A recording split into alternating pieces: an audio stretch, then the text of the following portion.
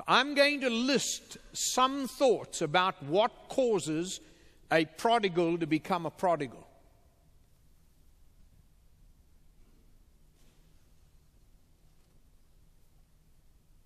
You ready?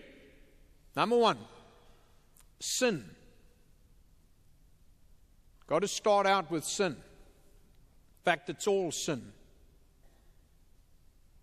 Let's not tiptoe around sin. Let's call a spade, shall we?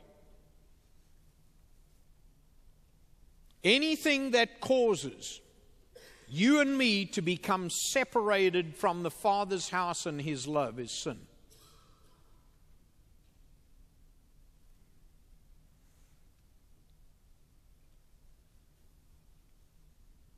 Number one cause of prodigalism, sin. You're sinning. Number two, friends.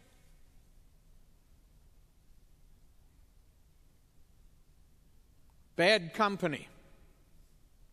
The influence of other people is a very significant factor in the life of prodigals.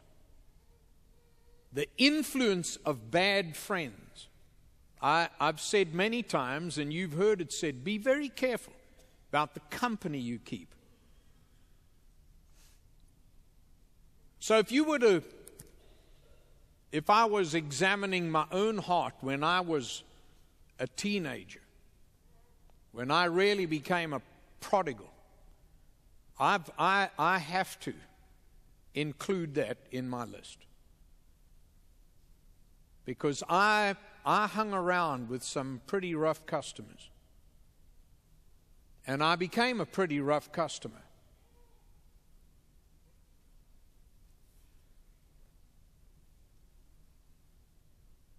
Friends, company. Number three, churches. It really hurt me to put that in there. But do you know that churches can cause some people to become prodigals, or can be a contributing factor? Attitude in churches. Can we just be honest? Because in churches, you can find some very self-righteous people. People who look down their noses at anybody else and can make other people feel very uncomfortable because of the way they dress or something they said or didn't do, or they talked at the wrong time, or they sat down too slowly, or they ran down the corridor, and the Lord knows you don't run down the corridor in church.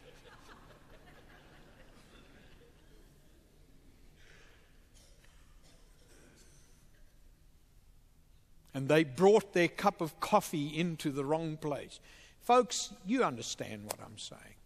You and I might say, well, I'm just telling you, churches.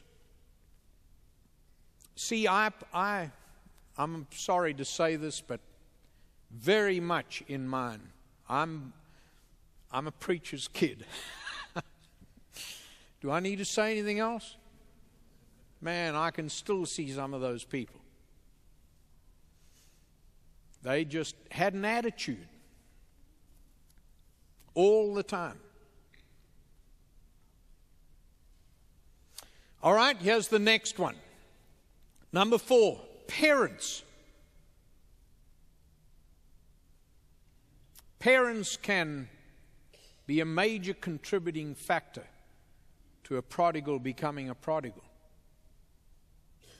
That's you. You know what the Bible says, don't you? Fathers, do not provoke your children. So moms and dads, I think we've got to just accept the fact that there are things that we do as parents that are not always the best thing.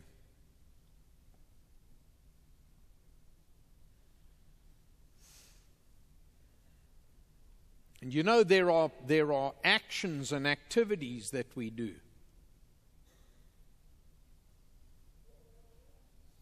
You know, there are parents who go out and spend a lot of time drinking and getting drunk, and then they have a real problem understanding why their kids at the age of 13 start doing the same thing.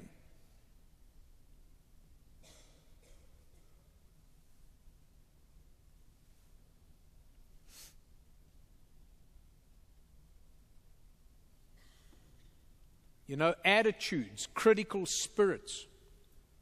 I mean, we could go on. That's not my purpose, but could we agree today that when we try to study what Jesus said about coming home, we're not just throwing up our hands and saying to a person who has left home, oh, get a life and come back. These things are very real, folks. They're very real. Prodigals are people most likely who themselves are experiencing great pain. They're just handling it in the wrong way. And their pain is getting worse. The lure of the world. Number 5, the lure of the world. World is very attractive. You know, it's hard not to look at the world and want some. We watch all the time. Television, ball games. We watch how people behave and how people succeed and how people make money and where people go. Popularity. The desire for popularity. Can you understand that? To be accepted.